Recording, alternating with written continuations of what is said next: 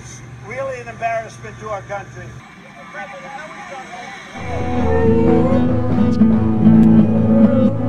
There's been nobody better to farmers than Donald Trump, that I can tell you.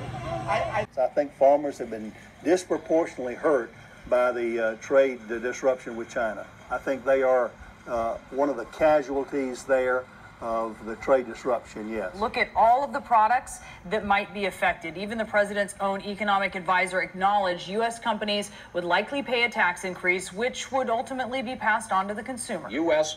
businesses and U.S. consumers who pay, correct? Yes, to some extent. Yeah, I don't disagree with that. Again, both sides will suffer on this. And with the geopolitical turmoil that the president has thrown into the mix over the last year, the markets just don't have anywhere to go, so they're just sitting and hiding. We're in shape out here, and we're hurting. This is not going well for farmers at all. I mean, some of them are trying to be faithful because they made that decision and voted for him, but I'd have to say in the back of their minds, they're just not very happy right now. We need the wall for purposes of national security. The military is behind it all the way. Millions in funds allocated for Tyndall Air Force Base in Florida are being diverted. Same goes for military facilities in Arizona, Colorado, New Mexico, Texas, and Wisconsin. I think it's unprecedented. It's simply astonishing.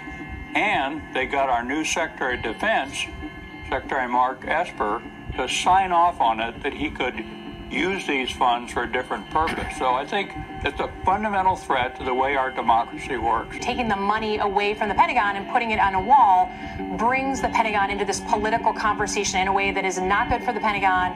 It's not good for the country. So it has a human face, but it also has a strategic kind of position that's playing. I don't believe that. No, I don't think the Israelis were spying on us. I really would find that hard to believe. The U.S. government concluded within the last 2 years that Israel was most likely behind the placement of cell phone surveillance devices that were found near the White House and other sensitive locations around Washington, D.C., according to 3 former senior U.S. officials with knowledge of the matter. It's really an embarrassment to our country.